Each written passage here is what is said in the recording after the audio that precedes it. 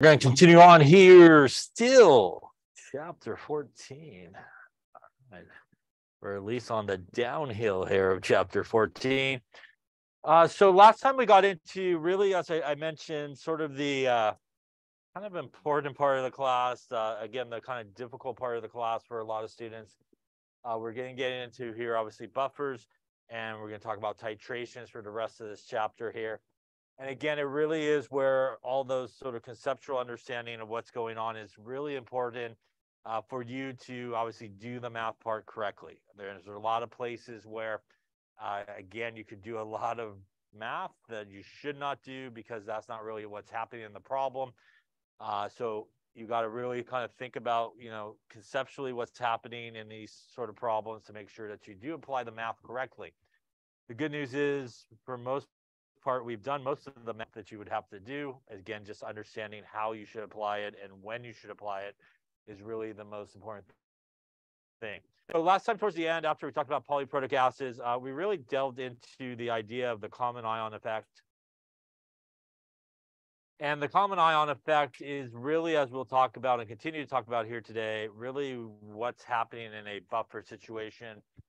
And in a common ion effect, what we have is a common ion that will suppress the ionization of a weak acid or a base or a weak base. So if you had something like hydrofluoric acid, which is a weak acid, it normally would, in solution, break apart into H plus and F minus here. Remember that it is a weak acid and a weak electrolyte, which means in solution, you really do have HF mainly there, but you do have some of these guys being produced. And that is why, obviously, it is considered still an acid. It still has the ability here to produce some H plus in solution, but it will mainly stay here together. Now, if we took something like hydrofluoric acid and we added some sodium fluoride to it, sodium fluoride being a strong electrolyte will 100% break apart into sodium ion in solution and fluoride ion in solution. So if we were to take both of these guys really and sort of dump it into a beaker, got that on discount. It's an oddly shaped beaker there. Hopefully it didn't break. All right. So if we dump both of these really into this beaker here, really only one of them will set up an equilibrium, and it's going to be that weak acid. So in solution, it is really just going to be the weak acid here that's going to set up the equilibrium. And what that's going to do is basically keep all those ions in solution. Now, when I put the sodium fluoride in, it is the fluoride here and also the sodium that's going to go for the swim. But really, a sodium is just a spectator ion. The common ion is going to be basically the fluoride. It's basically here, the sodium fluoride is going to act as a really source of F minus in this example. The result of that is, as we talked about last time, based on Le Chatelier's principle, what's going to happen is now that we've increased our product side here with our F minus, that is going to cause the equilibrium to shift even more here back to the left-hand side. It's going to shift away from where we added it to. The result of that is you're going to actually have a lot more of the HF in that solution, a lot less of the H plus is going to be able to come off because of that shift in equilibrium. We did a calculation, I think, with maybe acetic acid and sodium acetate. And the result of this is what we will see in a common ion situation is the concentration of H plus will go down. The result of that is we will see an actual sort of increase, if you will, in the pH of that solution that has the common ion versus the solution that does not have the common ion. So in comparison, those two, in this case, just the weak acid to the solution with the weak acid and a common ion, we will see a kind of higher pH. It doesn't mean it will be basic or anything like that, but it does mean it will be higher than sort of just the acid by itself because of that effect that's happening. So really what these are are buffer type problems, and buffers are really common ions. It has a weak acid and conjugate base, or a weak base and conjugate acid. They're both in that solution together. The other sort of thing that we saw was when we did the calculation, because of this Le Chatelier's principle sort of effect here that's happening and keeping this acid together, the end result of what you start with in terms of your ice table and sort of what you end with in terms of your ice table, those concentrations are relatively the same in each of those cases. And because they are relatively the same, that means that you could use an ice table, or you could use the Henderson-Hasselbalch equation, I think that we talked about last time as well. A couple of things on both of those things. So really in these sort of common ion situations, are really buffer situations, you have really two options in terms of how to sort of get to the pH. You absolutely could just do a regular ice table like we've done many times up to this point. The key, as we talked about, when you do an ice table in a buffer or common ion situation, which is pretty much the same, the really important thing is you should have an initial concentration here. This would be 0. And the thing, again, that most people will miss when they do the ice table is the common ion will be supplied by that other sort of solution that you put in there. In the case of my example, we would have an initial concentration, bless you, that would be coming from the sodium fluoride in my example. So if you put a 0 there on the right-hand side, you're not really doing a buffer problem or a common ion problem. You're basically just doing the weak acid problem, so you won't get the right answer. So that's a really important thing if you choose to do an ice table, which is perfectly fine, but that is a very, very common error that a lot of people make. The rest of the ice table is like normal here. And when we do solve for X, it will equal our H plus concentration. And then obviously we could go right into our pH equation at that point. So in a common ion or buffer type situation, that is one option and sort of one approach that you could take to calculate the pH of a common ion or buffer type solution. The other approach is, as we talked about, you could use the Henderson-Hasselbalch equation, which is the pH is equal to the pKa plus the log of the base over the acid, where the pKa value is equal to minus the log of the Ka. So if you recognize that it is a common ion or buffer problem, you could go directly into this equation without having to do the ice table. And that would obviously give you the exact same answer regardless of which way you go. So it really is a personal preference as to which way you go. Probably the Henderson-Hasselbalch equation would be quicker.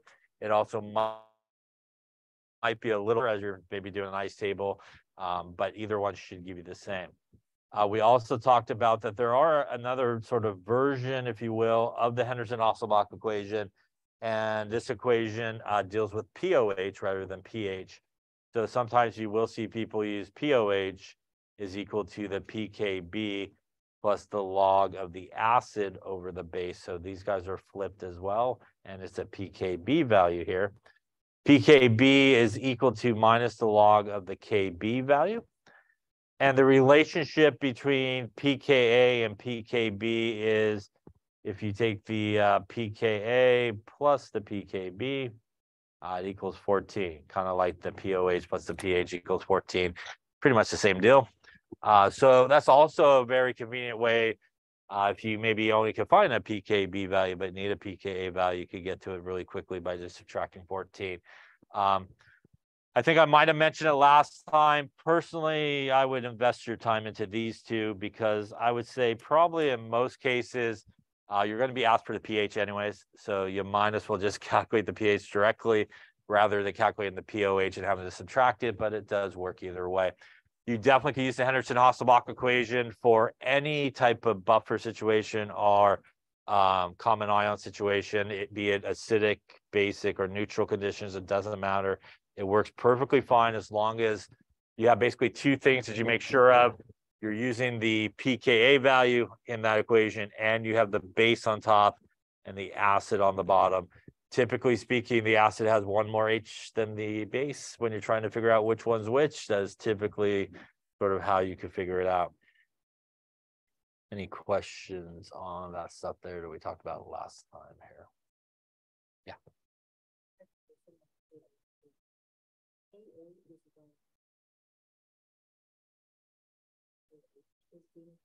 No, Ka means acid basically.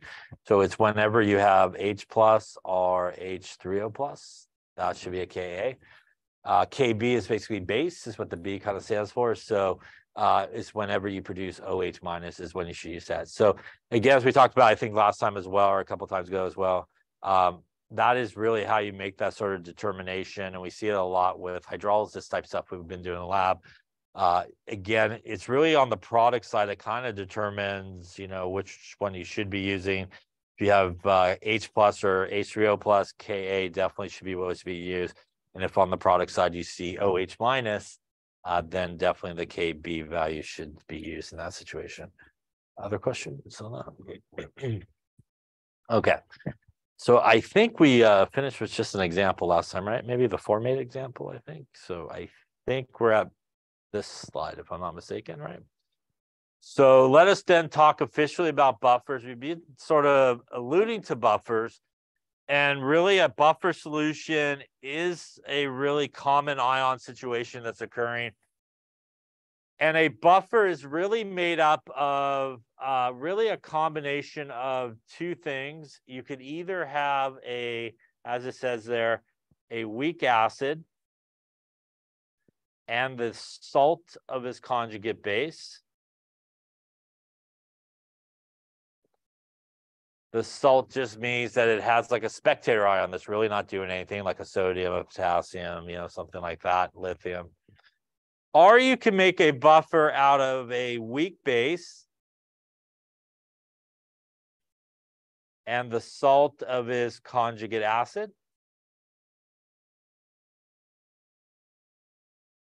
They both need to be in solution to begin with. And that is really why it has to be a weak acid and this conjugate base, or a weak base and its conjugate acid. You cannot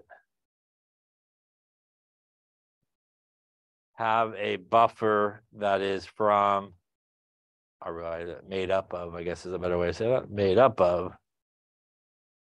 a strong acid or a strong base. So you cannot have a buffer that's made up of a strong acid or a strong base. And it's really for this reason. As it says here, they both have to be present in the solution in order for a buffer to work correctly.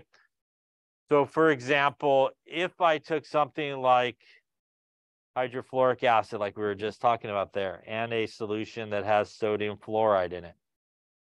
This is a weak acid. And this is its conjugate base. This is really the salt of its conjugate base because, frankly, there is a sodium there. The actual buffer part is not the sodium. It is actually the F minus part. It is actually the buffer part of this. It's really the HF and the F minus.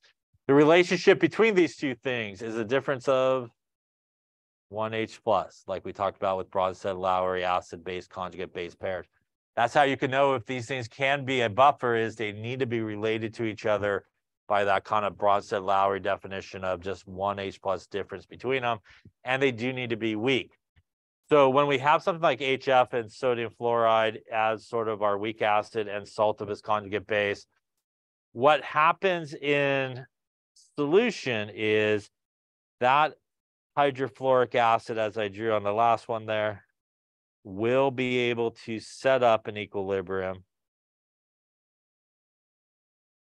where it will be able to keep in solution both parts of that buffer that's needed. It's basically the acid part and the base part of the buffer.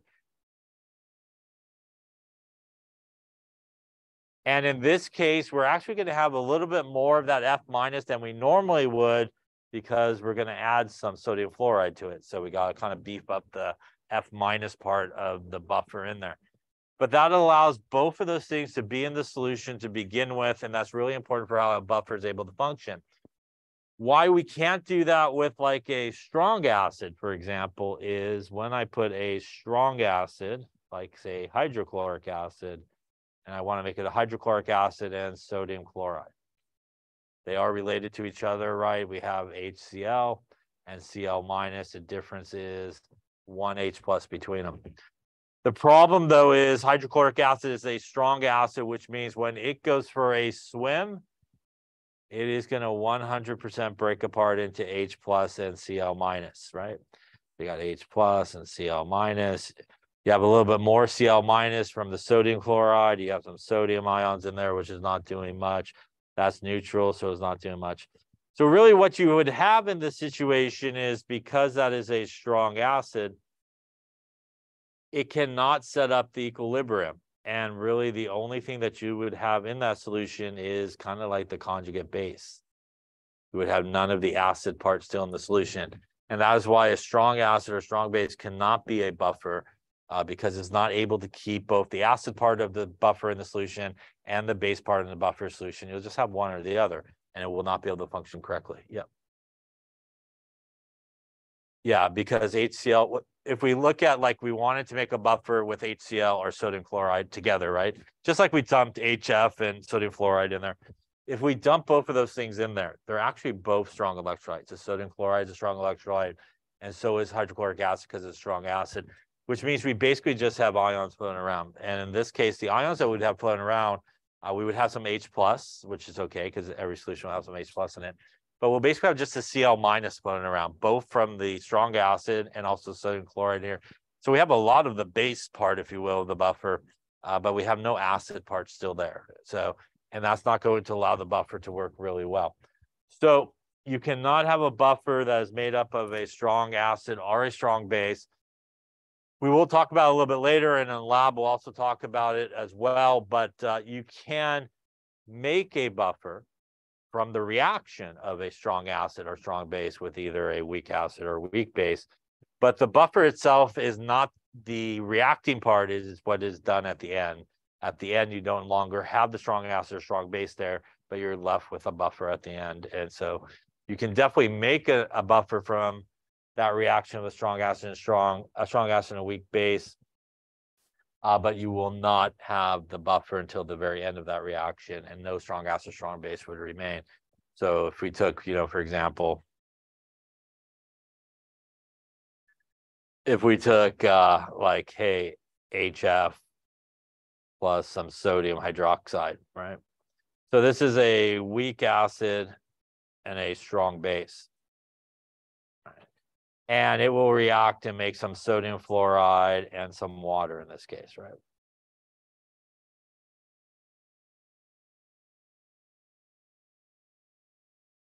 Now, this reaction here is not a buffer, but what would happen if you went through like an ice table, for example, we'll do it later on in this chapter, next chapter.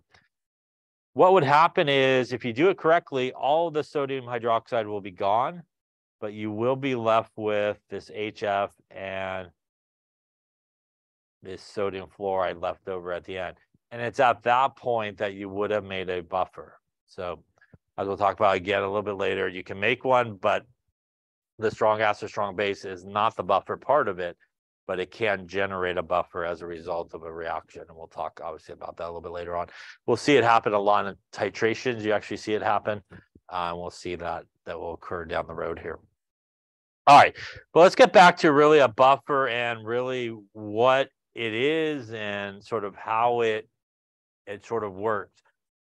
A buffer, first off, a lot of people have a very misconception about a buffer. A lot of people think that a buffer is a neutral solution, and that is true. A buffer can be a neutral solution, but it could also be an acidic solution. It could also be a basic solution. You can make a buffer, frankly, at any pH you like. As an example of that, today we took the yellow, the pink, and the blue solutions. Those were buffered solutions at a buffer of 4, which is acidic, 7, which is neutral, and blue, which is basic, so with 10. So you could absolutely make a buffer at any pH you want. So it's not necessarily always a neutral solution. What it is, though, it is a solution that will be able to maintain its pH even if you add some more acid or more base to it. And because it has those two parts, an acid part and a base part, it's able to really handle more acid or more base and maintain its pH. So first misconception, buffer always neutral. It is just whatever pH it starts at, it will be able to really maintain it. Will it maintain it exactly where it started if you add acid or base to it? The answer is no. It will go down a little bit. Maybe if you add some acid, pH will go up a little bit if you add some base. But what you will not see is a giant jump in pH. So for example, if you started with a buffer at a pH of 5 and you add acid to it, it should stay around a pH of 5. Maybe it drops to 4.92, 4.93, 5, something like that. But you would not see the pH go from a pH of 5 all the way down like a pH of 1 if you added it, right? And it's able to resist that change. Same thing if we started with that buffer at a pH of 5, you add some base to it, you will see a gradual change depending on how much you added. It will go up a little bit. Maybe it goes up to 5.08, 5.1, something like that. But you won't see the buffer go from a pH of 5 all the way up to like a pH of 12 if you add base to it, if it is functioning correctly. And the way it's able to do that, again, as I mentioned, is there's really that acid part of the buffer and the base part of the buffer. So let's look at actually the action here of buffers and how we get there. So let's first look at a situation where it is not a buffer. So if we take water, which is a non-buffer situation, and if we take some hydrochloric acid, which is a strong acid, and add it to water. So if we take some hydrochloric acid and we add it to water, because hydrochloric acid is a strong acid, it is going to, again, 100% break apart into H plus and Cl minus. So once again, in that beaker, you basically just have a bunch of H pluses and Cl minuses floating around. 100% of what you got going on is those ions. This is really important because if we think about pH, the pH is equal to minus the log of the H plus. So when I dump my HCl into this water, I just generated a bunch of H plus really quickly. So the concentration of H plus went up. That also means concentration of OH minus went down. And because the concentration of H plus went up a lot here, we would expect the pH to go up a lot. Yeah, we would expect a big, sorry, wrong way. We would expect a decrease in the pH. My arrow going the wrong direction. We would expect a big decrease in the pH here as we added more acid, right? So in this case, maybe our water, by the way, the pH of water, maybe about 5 and change or something. If you, we'll say we have pure water. So we'll say a pH of 7. And maybe it goes from 7 all the way down to like pH of 2, right? A really big jump in pH because we have a lot of H plus that has been made really, really quickly. So this obviously would not be a buffer because of this. Now, if we took some sodium hydroxide and also added it to water, sodium hydroxide being a strong base in this case. And when we add it to water, it also will 100% break apart into sodium ions and hydroxide ions. So in our beaker here, we basically just made a bunch of sodium ions, but we also made a bunch of hydroxide ions happening here.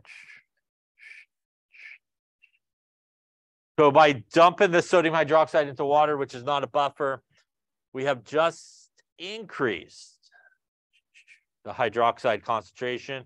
By default, that means the H plus concentration went down. And that means in this case, the pH will go up. So we are producing a lot of free hydroxide. And again, 100% of what you got going on there is those ions. None of it's going to stay together. And we would again expect here a pretty big jump in the pH because we basically just introduced a bunch of hydroxide really quickly to our solution. And that's going to make our pH, for example, if we started at 7, maybe jump up to 10 or 11, you know, a really big jump in pH. So in the case here of a non-buffer situation like water, it cannot handle the addition of that H plus to the solution or the OH minus to the solution, and it's going to create a little havoc in terms of the pH. First off, any questions on the non-buffer situation here? All right, so let's look at a buffer and what would happen if we added these things to a buffer. And we'll just use a different sort of situation since we've been using HF. Why not? We'll use HF and we'll say we made a buffer out of these two things here and some sodium fluoride. This once again is our weak acid and the conjugate base. And again, even though it's sodium fluoride, the sodium is just a spectator ion. It's really not doing anything. The sort of buffer part of it, again, here is really the F minus part. So we have HF and F minus, which again is that relationship of one H plus difference. And we really have, again, an acid part and a base part in this solution. So in this solution, it is going to, as I drew before, able to set up this equilibrium. And again, we have that acid part in the solution and the base part in the solution. So now if I take that same acid that I put in there before, and I decided to add some HCl to this solution, I'm going to get a reaction between HCl, which is a strong acid. When I dump HCl in here, and it goes for a swim, it is going to react with what thing? Will it react with the acid part of the buffer or the base part of the buffer? These reactions are called acid, what type reactions? Acid-base reactions. Yeah, they're not called acid-acid or base-base. Kind of just sounds funny, right? So when you dump this strong acid into the solution, it is going to go and really react with the base part of this solution, which is our buffer. And we will get this reaction. And again, if you want to leave the sodium fluoride, you can. R is really the F minus part. This is going to do a double displacement reaction, right? Positive, negative. So we're going to get a switcheroo that's going to happen here. And the result of this is we will end up with HF being formed. And we'll resolve a little sodium chloride action. So by adding this to our buffer instead of water, we actually get this reaction that occurs. And this is really important. Let's take a look at what we made. So in this particular case, we made more HF. HF was part of the buffer to begin with, right? So we actually just increased this guy in that solution, right? We made more of this guy. Now, the other thing that we made was a salt here, and the salt is sodium chloride. So with your advanced salt skills, right, you're going to tell me sodium chloride is what type of salt? It is a neutral salt. I think I heard somebody say that, so that's good. That is a neutral salt, right? That is a sodium ion, which is group 1. Which is neutral, and Cl minus comes from HCl, which is a strong acid, which means it will be relatively weak and neutral as well. So we made a neutral salt, and we made part of the buffer that was there originally, and that always happens. You always actually make part of the buffer when you use part of it. So in a buffer sort of reaction, you use up, in this case, some of the base part of the buffer, but you actually regenerate a little bit of the acid part in this case. It is actually what we do not see here that is really important. So what do we not see here that we did see when we added the HCl to water? What is not in that equation that is in the equation for it when the acid when it was added to water that would affect the pH? Yeah, and what ions particularly is important here? What affects the pH? Yeah, so when we added the HCl to water, we made a bunch of H+, right? Which has a really big effect on the pH. When we added that same acid to here, there is no free H plus formed. So we don't actually see that H plus being formed. And what that means is the amount of H plus that was there originally will remain relatively constant. So because no new H plus was formed, the concentration of H plus stays relatively constant.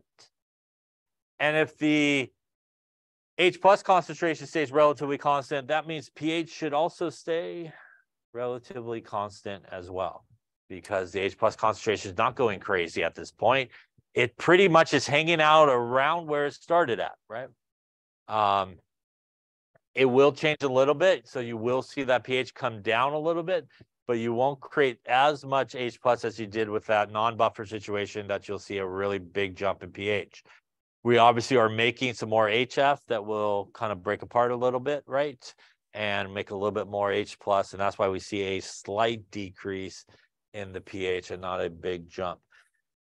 So when we add that strong acid to this buffer, because there's a base part to this buffer, which in this case is our HF, right? It is able to prevent the formation of free H plus and thus keep the pH relatively about where it's at. Any questions on that there? So let's talk about what happens when we add the sodium hydroxide here to the same buffer. So if we added our sodium hydroxide to our same buffer, so same idea here, we have our buffer that is set up with our HF, our H plus and F minus. And in this case, we're going to add some sodium hydroxide to it. When we add the sodium hydroxide to this buffer, it should react with what thing? Should react with the acid part of the buffer, which is HF. So we're going to get a reaction, in this case, between sodium hydroxide and the acid part of the buffer, which in this case is HF. This is going to do a normal acid-base reaction, which you make water and a salt, also a double displacement reaction. Positive guys switch partners to make water and our salt in this case, which is sodium fluoride. Right? So in this particular case, we see that we made water, which obviously would not affect the pH. It's like we saw above. In this case, we actually made some sodium fluoride, which is the other part of the buffer. So we actually increased the amount of sodium fluoride in this example. Which again, it always happens in a buffer situation. Once again, you kind of use one part of it and make the other part. So as one goes down, the other part of the buffer kind of goes up.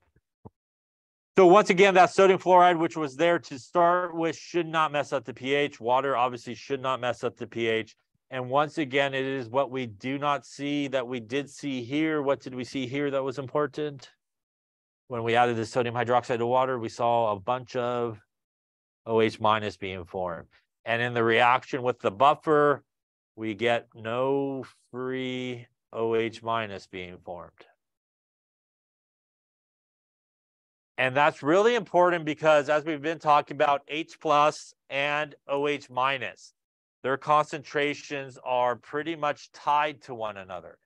So if the concentration of OH minus stays relatively constant, that means that the concentration of H plus will also stay relatively constant.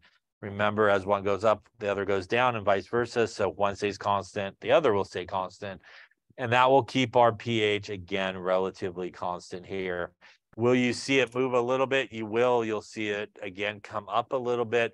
But because we're not generating a ton of OH minus all at once, we will not see that really big jump in pH, but maybe it goes up a little bit as you're adding the base. Yes.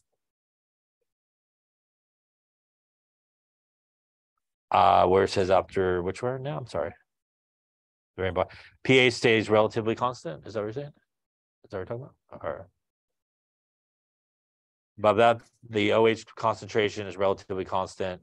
The H plus concentration is also relatively constant as well. And both of those being relatively constant, And again, I say relatively constant because there will be a little bit of movement in those concentrations, but not big changes in those concentrations that we see a really big jump in the pH up or down. And that's how it's able to do it. Question on either of that there. So the way a buffer is able to function is because it has an acid part and because it has a base part, it is able to prevent when you take some acid or base and put it into a buffer, it's able to prevent the formation of free H plus or free OH minus. And by preventing more of those H plus or OH minus from being formed, it's able to keep those concentrations constant and also keeps our pH from going crazy and relatively constant as well. So sometimes you could think of a buffer sort of like this. You know, you have, if this is sort of our buffer,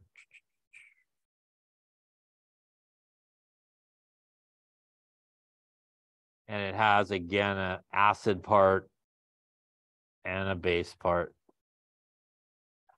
And when we add additional acid to it, it is going to react with the base part, but it will make some more of the acid part. So dramatically drawn here, we will make more of the acid part, but we'll use up some of the base part here.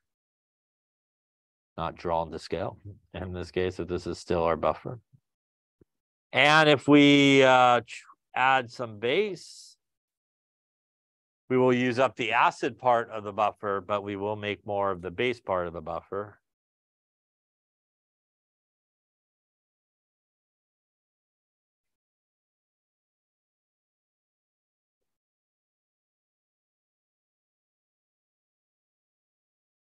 So you can think about it as a buffer is sort of working, you're sort of using part of it, but you are sort of regenerating the other part of the buffer. So you're kind of like going up and down depending on what you're adding.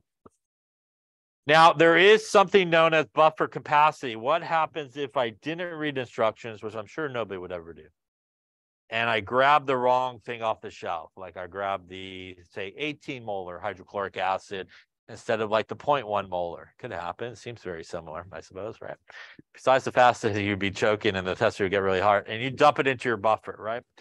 So let's just say I added like way too much acid, too strong of an acid, too much volume of an acid. What would happen in that situation if I added like way too much acid? As I continue to add acid, I am basically going to continue to do what to my buffer? I'm going to continue to chew up, right? The base part of the buffer, right? This part will keep growing. This part will keep getting chewed up, until some point you chew up all of your buffers, kind of like blowing through your buffer, right? And now if that doesn't stop you at that point, and you're like, I still got like 30 gallons of acid, why not? We'll just keep dumping it in. Once you blow through your buffer and you keep adding that acid, what's going to happen? It is, because now all you're doing is dumping in a bunch of H plus, right? At that point, that there's nothing in that solution anymore to stop it from forming. And as you correctly said, you would see a big jump, right, in the pH coming down. Same thing would happen if you added too much base or continued to add base, added too strong of a base. You could blow through your acid part of your buffer, right? And at that point, you would just continuously add OH minus to it, and you would see a really big jump in the pH at that point. It would go up.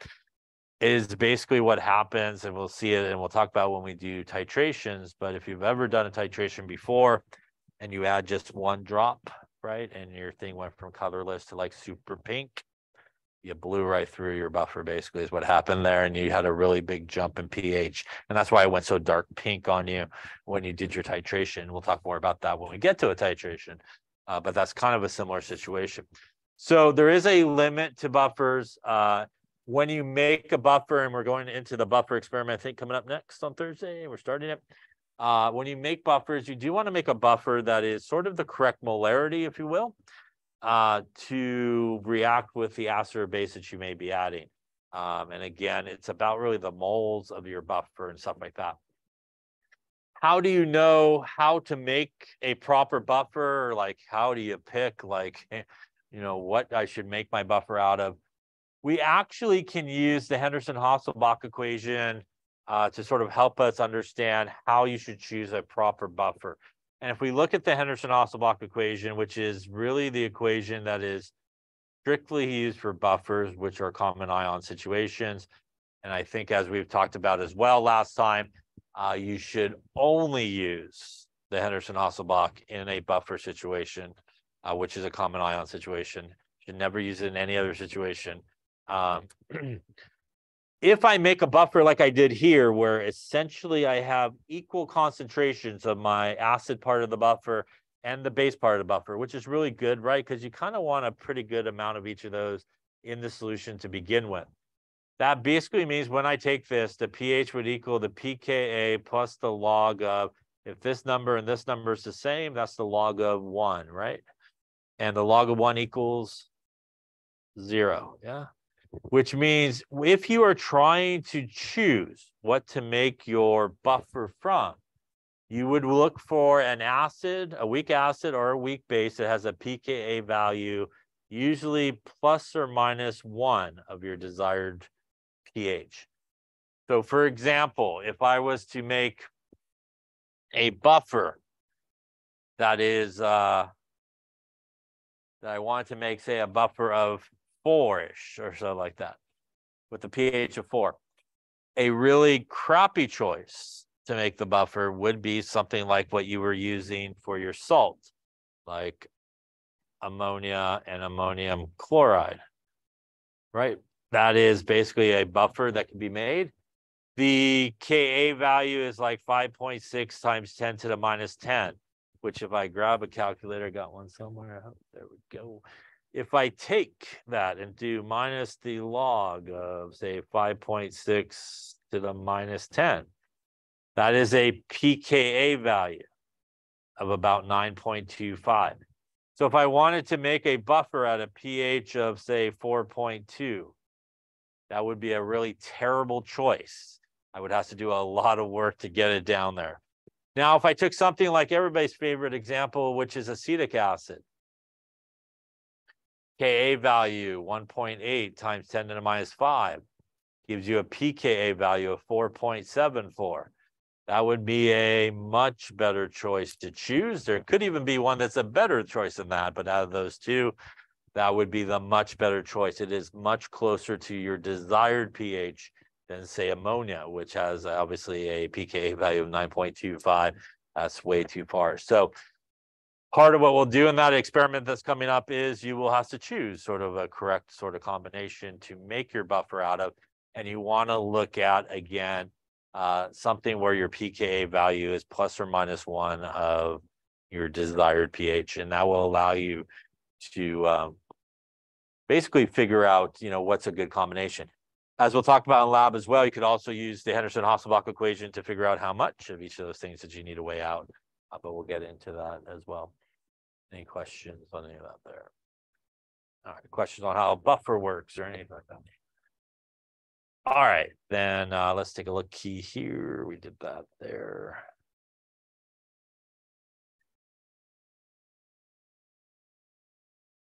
All right. So here's just a graph of what we've been talking about. Obviously, in a buffer solution, it's able to maintain that pH even when you add acid or base to it. In this case, we're adding acid. And as you can clearly see, just the addition of a little bit of acid in a non-buffer situation, we have a pretty big drop in the pH. And again, pretty far drop as opposed to maintaining it. All right, so take a moment here. Which of the following would make a buffer system, or you could make a buffer out of? Okay, so remember here, we're looking really for a combination here of a weak acid and its conjugate base, or a weak base and its conjugate acid. And ultimately, the difference there between those two should be just an H+, so that will help us perhaps determine it. So if we look at A here, we got KF and HF. HF, as we just looked at, is a weak acid, and this is his conjugate base. Remember that this is K+ and F-, and it really is that F- part that is the conjugate base part here. So that definitely would be a buffer, yeah? So you can make a buffer out of that. Question on that one there. We got B here, which is like HBr, which is an acid, and this is KBr, which is K plus and Br minus. So Br minus and HBr, they are related to each other. That would be sort of like his conjugate base. Can this be a buffer? It cannot, because this acid is a strong acid, yeah. That's a strong acid, which means this cannot be a buffer. So even though they are related to each other, that strong acid is just going to completely break apart and will not be able to set up that equilibrium that is necessary. Then we got a little bicarbonate buffer, basically, and carbonate. These two are obviously related to each other. In this case, the sodiums are just spectator ions. They're not doing much, right? So the buffer part would be these two. Buffer? It is. This would be sort of a weak acid and its conjugate base, kind of like in your body.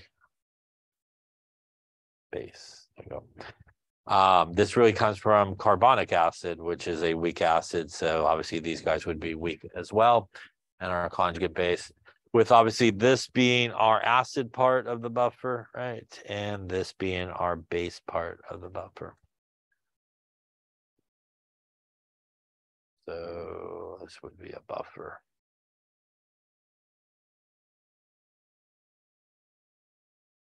Any questions on any of those there? All right, let's take a look at some calculations here. Let's start with the first part here. Calculate the pH of a buffer that contains 1 molar acetic acid and 1 molar sodium acetate. And then we'll talk about B in just a second here together. So why don't you start with A, the Ka value for acetic acid, 1.8 times 10 to the minus 5. Let's see what you come up with here. Okay, let's take a look at this. So first thing you should recognize, hopefully, is these two things are related to each other, right? So these two things are related. We do have a Ka value, so I do know this is a weak acid, and this would be its conjugate base. And that automatically should tell you this is like a buffer situation, even if the problem didn't tell you, this is basically a buffer situation.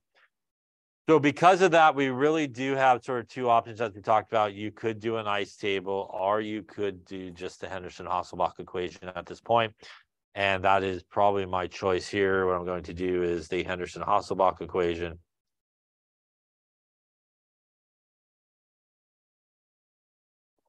And that means we do need to use our Ka value here to get to the pKa. So our pKa would equal minus the log of the Ka value. That is minus the log of 1.8 times 10 to the minus 5 equals 4.74. Now we can go into here. Our pH would equal 4.74 plus the log. The base in this case, again, is our sodium acetate, although you can't really go too wrong in this problem, as they are both 1 molar in terms of their concentrations. Once again, that's going to give me the log of 1 on the back end there, and that's going to equal 0. And that means that in this case, our pH here would be 4.74. Any questions on that? Now, if you chose to do an ice table instead, you would go with probably the weak acid dissociating into H plus and acetate. And you would do your initial concentration here of 1. This would be 0. And as we've been talking about, really important, you do need that initial concentration of 1 there. Change would be minus X, plus X, plus X. And that would get you 1 minus X, X, and 1 plus X. This obviously would go into our Ka. You would get your X value. That X value would equal the H plus concentration. And then you go into the pH, which should get you back over here when it's all said and done. So again, if you wanted to use the ice table approach, you could without the Henderson-Hasselbalch. It is your choice. When you do use the Henderson-Hasselbalch, it's a good idea to have it in molarity, but just so you know, this is the one place, if you do the Henderson-Hasselbalch, not the ice table, but if you do the Henderson-Hasselbalch in a situation that is a buffer, you can do those guys in moles and it will come out okay. And that's because the volume on top and the volume on the bottom cancel each other out when you're using the Henderson-Ausbach equation, not when you're doing the ice table. So you do need molarity usually for an ice table, but you can use moles in there if you needed to. Any question on that there? So this would be our buffer at 4.74. So now we're going to look at B here and see what's going to happen to this same buffer. So we're going to take the same buffer that we had there in part A, but to it, we're going to add some HCl to it. Now, we're going to assume in this particular problem, just to kind of keep the numbers not too bad, just to demonstrate this calculation, we're going to assume that everybody's volume is just going to be 1 liter. So the volume is going to kind of stay the same, not change. That is not always the case. You do have to take the volume into consideration in a lot of cases, but just for this first calculation here, we're going to assume that everybody's volume is 1 liter and nothing's really changing. So in part B, we're going to take our same exact buffer of 1 molar acetic acid and 1 molar sodium acetate.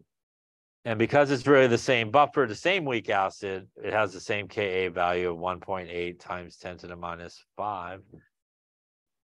We are going to add to it with 0.1 molar HCl. And again, here, just in this example, we're going to keep everybody's volume at 1 liter. All right. So this is the first sort of really big idea that you got to remember, which is this question. When I add volume, so when I add a volume of one solution to a volume of another, and I put them together, does their molarity stay the same? So if I had like a 0.1 molar solution of something and a 0.2 molar solution, and I pour them together, are their molarity still 0.1 and 0.2 when they come together? They're not. As we talked about, we basically just did a dilution, right? So molarity always changes when you add really volume to the situation. And that is because molarity really is moles of the solute per liter of solution. So as you keep adding more solution, you're changing the molarity because that bottom number is constantly changing. The one number, though, that is not changing is the top number, which is the moles of the solute. So whenever you have a situation where you're adding volume to another volume and you need to do an ice table, you need to do that ice table in moles because the moles will stay the same and the molarity will keep changing. It is really the moles of the solute when you have it in a solution that's reacting. And that's really the stuff that's reacting. It's the moles that's in there of those solute particles flying around that's really reacting. So you should always do it in moles when you do an ice table when you're adding volume. It happens here in buffers where we have a buffer and then we add a certain volume of acid or base to it. It happens nonstop, as we'll talk about when we get to titrations. All you are constantly doing in a titration, right, is adding volume, right? So molarity is constantly changing, but the moles stay the same. There's only a finite amount of moles that's in your solution to react. So once you do the first ice table in moles, you should always convert it back to molarity at the end using the total volume. The total volume would be like the volume of your buffer in this case, and the volume of acid you added or the volume of base that you added to your buffer. You want to always divide it back and get it back to molarity. So in this particular case here, we're going to add some HCl to our buffer. So we are going to get a reaction here, and our HCl will react with which part of this buffer? The acetic acid or the sodium acetate? It will react with the base part of the buffer, which is this guy, right? This is the acid part of the buffer. And that's the base part. So HCl will react with some sodium acetate, and we will get a double displacement reaction happening. So remember that you always make the other part of the buffer, which in this case is acetic acid. So you actually have the answer kind of there.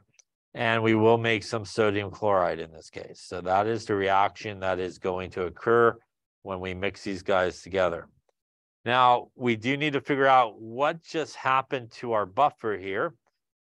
So we are going to add this again to an ice table, and we're going to use moles. So for our HCl, if I have 1 liter,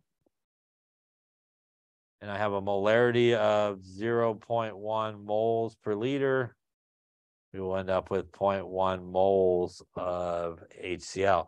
So this is going to be 0.1 mole. Our sodium acetate would also be 1 liter times 1, which is 1 mole.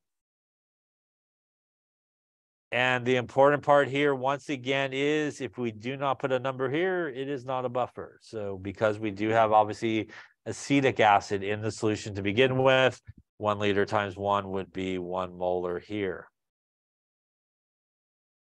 Change part now. By the way, why did I ignore sodium chloride? It is a salt, and what type of salt is it?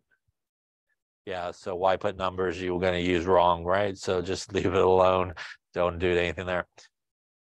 Now, if this is a properly functioning buffer, which I hope it is, otherwise we're in trouble, what should happen to that HCl in this case? Should it still be there? Should it get used up? What should happen? It should get used up. That's the idea of the buffer, right? And if we think about it sort of as like limiting reagent, excess reagent, our sodium acetate in this case is definitely the excess reagent. We got 1 mole of it, and this guy is the limiting reagent.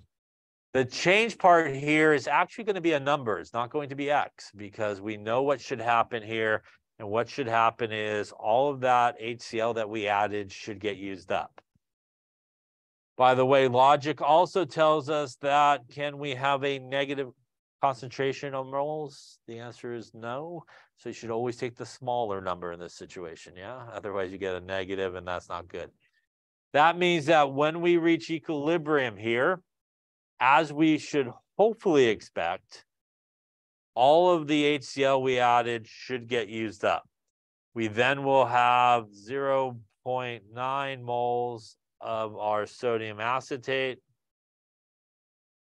and we will have 1.1 moles of our acetic acid. Remember, we are adding on the right-hand side there, not subtracting.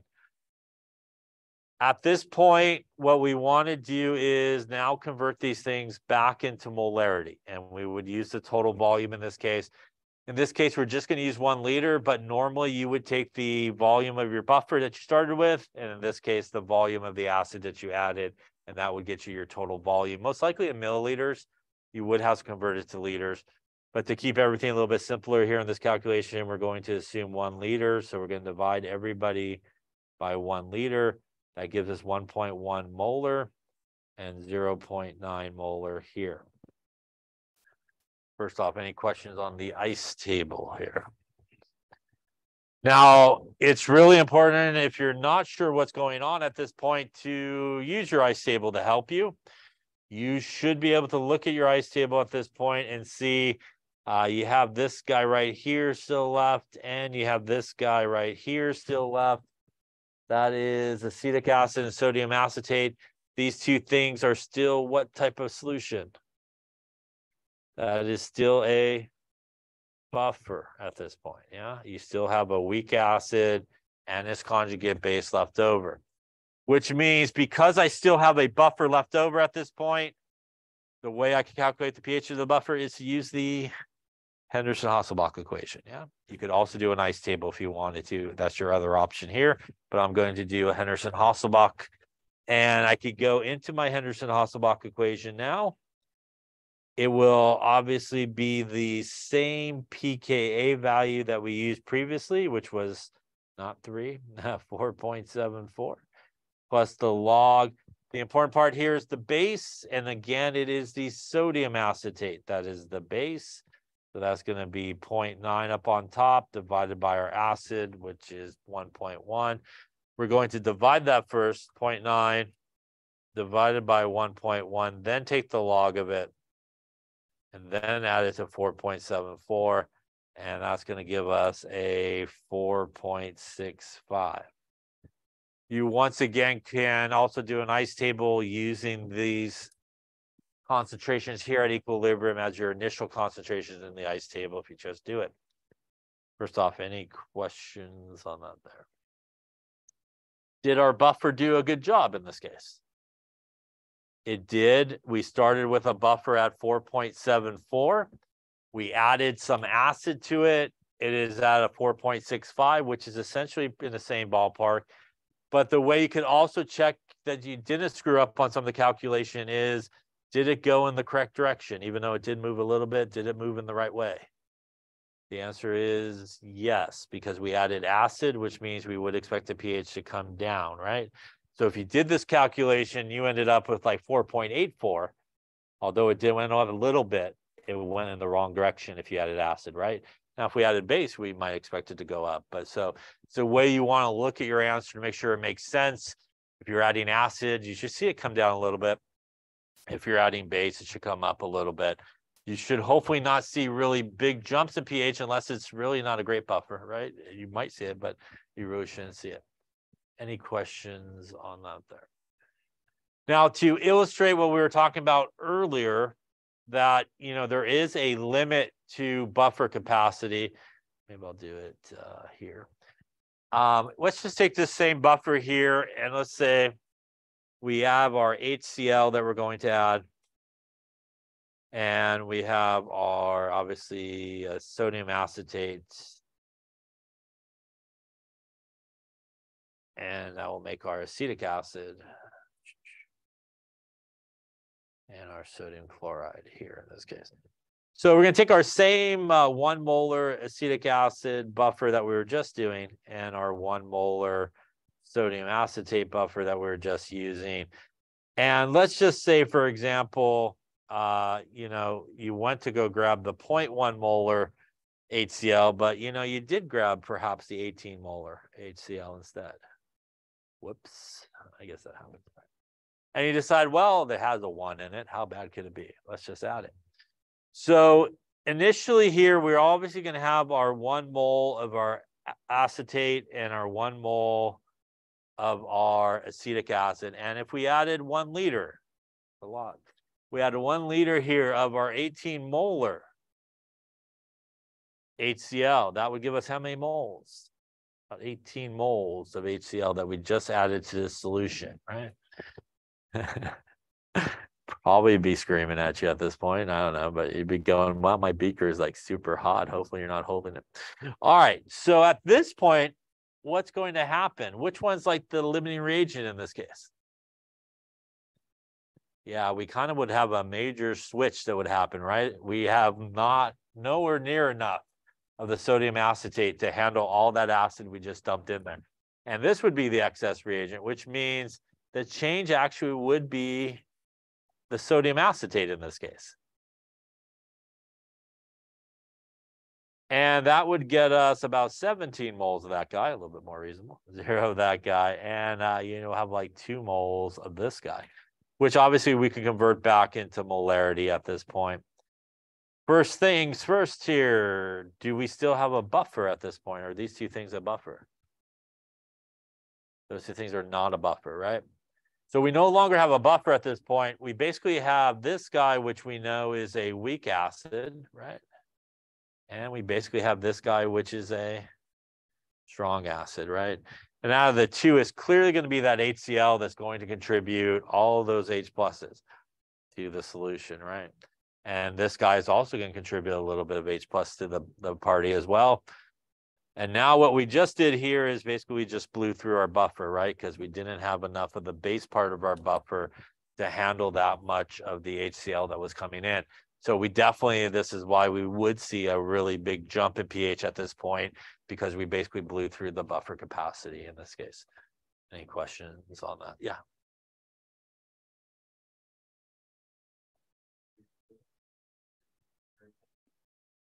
It's not necessarily just a buffer. It very commonly happens in a buffer situation where you have a buffer and you're adding some type of volume to it, like an acid or base to it.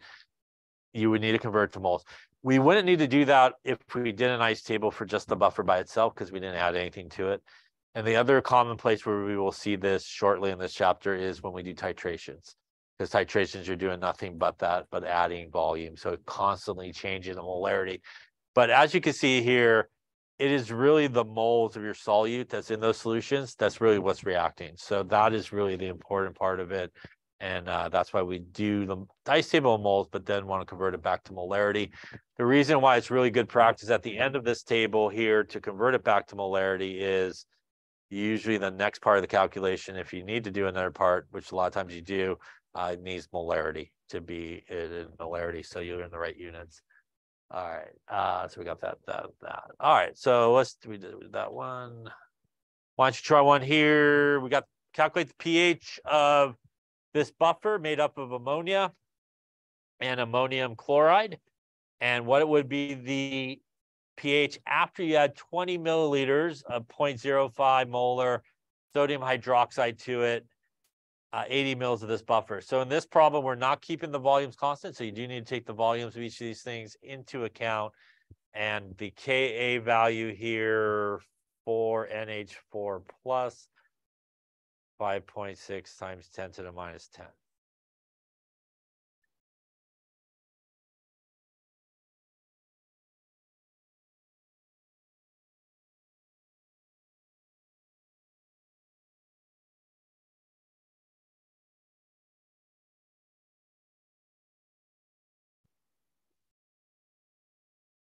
We're looking for two answers. One, what is the pH of the buffer by itself? And then what is the pH after you add 20 mils of sodium hydroxide to that buffer? Since we're getting to the end here, so we're looking for two answers, what the pH of the buffer was before. Once again, if it didn't tell you it was a buffer, you should hopefully be able to see the relationship between those two things, with the NH4 plus really being the other part of the buffer that's with the NH3. So we really have here an NH3, NH4 plus sort of buffer happening.